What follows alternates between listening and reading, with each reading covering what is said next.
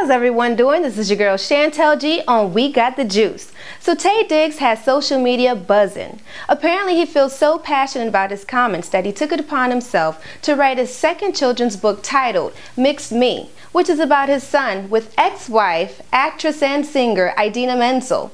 Basically, Diggs wants to stress the fact that he wants his son to embrace both races, not only being identified as only black, but as mixed. He then goes on and states the similarities in his first children's book titled Chocolate Me, which is about learning self-love and self-value and accepting his chocolate skin with the help of his family. Your girl Shantel G, and this is We Got the Juice.